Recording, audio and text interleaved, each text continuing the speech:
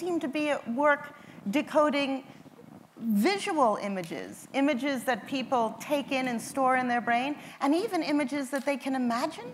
That's right. So we know a great deal about the visual system, but from both animal studies and human studies. So it's a great test bed to look at just how much information can we squeeze out from the brain using these non-invasive methods, and how detailed of a picture can we get of what people are either seeing, paying attention to, or even imagining. And so that's what my lab's pushing towards, to try to understand how visual thoughts are represented in the brain.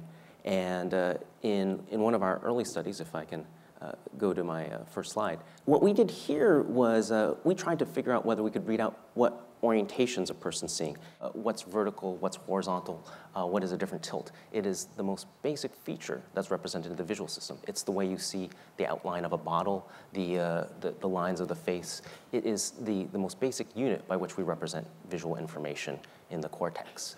And if we can understand how to read that out, we can get a lot of information potentially out from the brain. So what pattern recognition can do, I was just at MoMA today and I was looking at some Jackson Pollock paintings. So if you have an array of, all the array of different colors represent neurons that like different orientations, in any given patch, maybe you have just slightly more black than white paint, in the patch next to it, more a different proportion. By applying pattern recognition, we can read out what orientation a person's seeing with, let's say, 95% accuracy, really high accuracy for which of two orientations a person's seeing.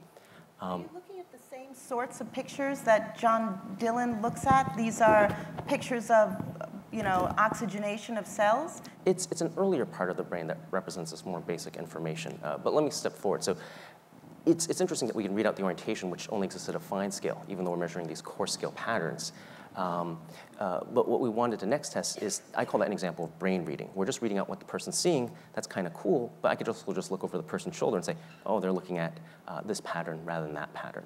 So you know how their brain lights up when they look at a cat? Exactly. And decoding a cat from a dog from visual cortex could be easier to do than this angle of lines versus this angle. So it's a hard test case. What we'd like to know is whether we can read out what a person's paying attention to. This is an example of reading out something about mental thought, intention.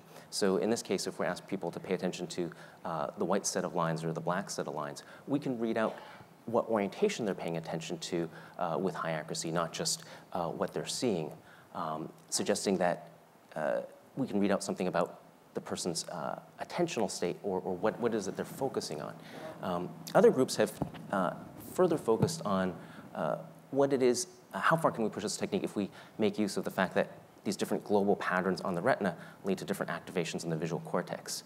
So in this study, it gets a little complicated, but essentially every little spot in your visual cortex responds to a different part of the visual field. And if you present, let's say, 1,000 or 2,000 different pictures, just say random pictures selected from Google, each of those will create a unique pattern of activity in your brain. And what this group showed was that they could, based on these activation patterns, predict novel pictures that the person saw. So at tests, they showed 120 different pictures, and they could correctly predict which picture the subject was seeing 110 times. So with a really, really high accuracy. And what you see in the sort of scatter plot there, where there's that sharp red along the diagonal, is their ability to predict the correct image. So along the one axis would be the image that they saw, and along the other axis is the predicted image. And the fact that everything falls on that diagonal means that they're getting it right most of the time.